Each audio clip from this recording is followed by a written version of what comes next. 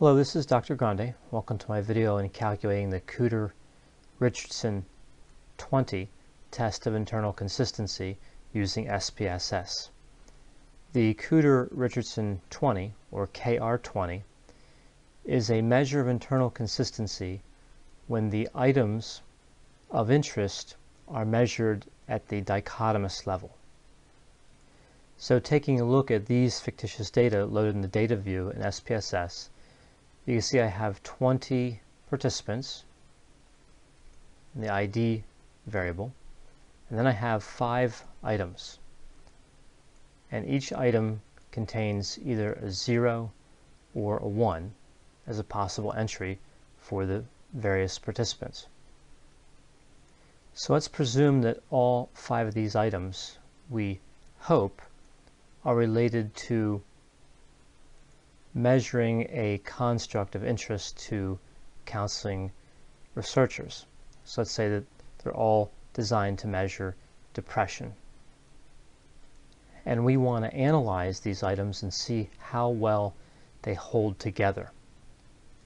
Now it's important to note that the KR-20 will not provide us any information regarding whether we have accurately labeled the construct. Like in this case, we're interested in depression, but the results will not help us to confirm or deny that.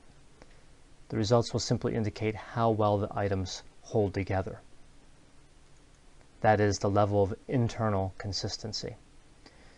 So if I move up here to the A1 icon, you can see I've labeled the zeros and ones true and false. 0 equals false and 1 equals true.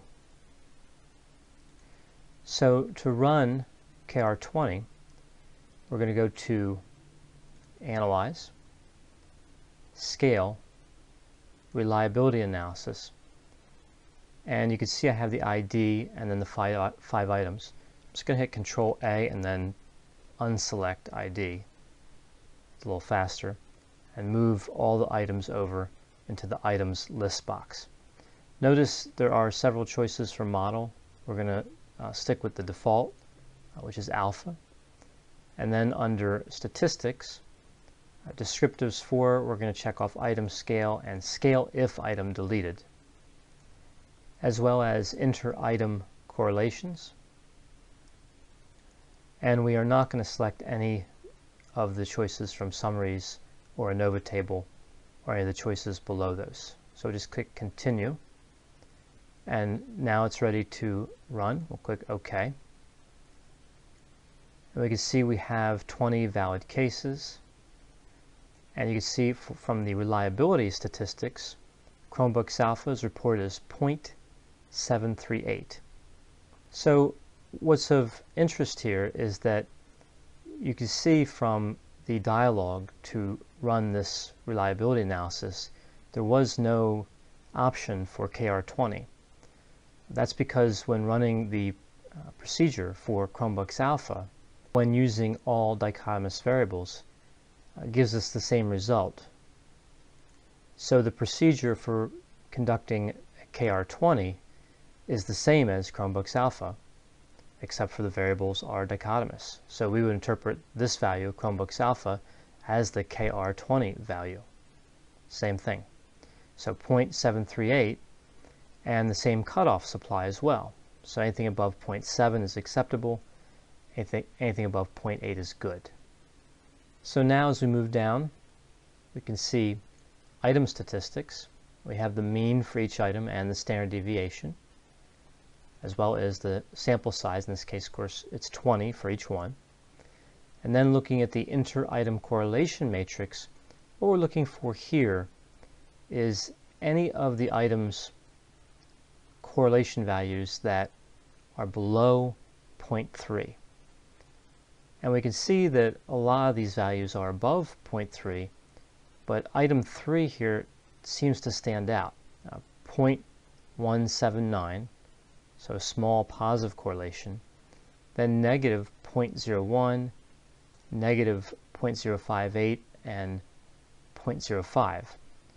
And usually we just refer to these 3 values since they're so close to 0, as indicating no real correlation. So item 3 doesn't seem to have any strong relationships with the other items, and almost no relationship with items 2, 4, and 5. So this is an indication that item 3 might not be holding together too well with the other items. Clearly it's not, but this is looking at the correlation matrix. Can we find out if this is the case by looking at the item total statistics? So if we move down to this item total statistics table, before we evaluate the Chromebooks alpha if an item is deleted, we want to make sure we take a look and remind ourselves of what the Chromebooks alpha value is right now.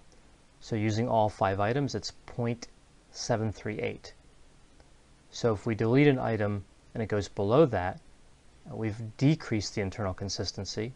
And if we delete an item and it goes above this value, we've increased the internal consistency. So you can see if we delete item 1, we'll decrease the internal consistency, and the same thing for items 2, 4, and 5. So they should stay in.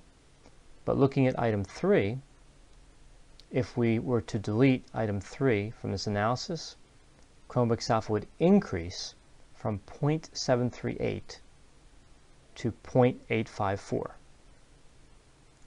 So by evaluating the inter-item correlation matrix and the item total statistics, specifically the Chromebooks alpha if item deleted column, in this case we would likely remove item 3 and use the other 4 items, or perhaps add different items and rerun this analysis.